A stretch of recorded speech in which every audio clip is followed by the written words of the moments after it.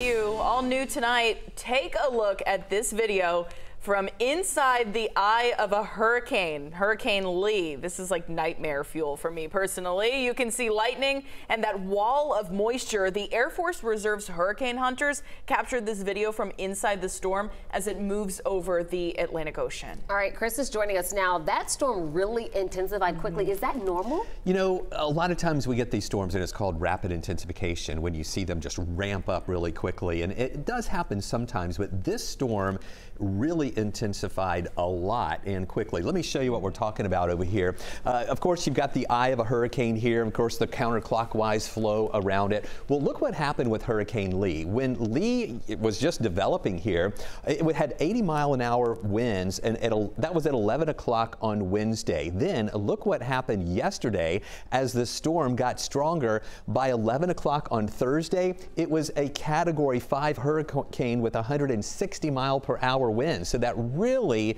intensified very quickly. Now, it's really hard for these storms to maintain that much strength for a long period. So here's the latest track that we have on it.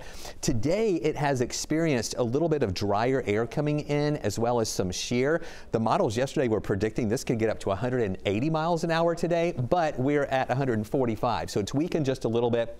Could maintain that Category 4 strength, and then we think it'll take that curve up to the north, keeping it away from the Atlantic coastline. We'll talk more about that for you tonight at 6.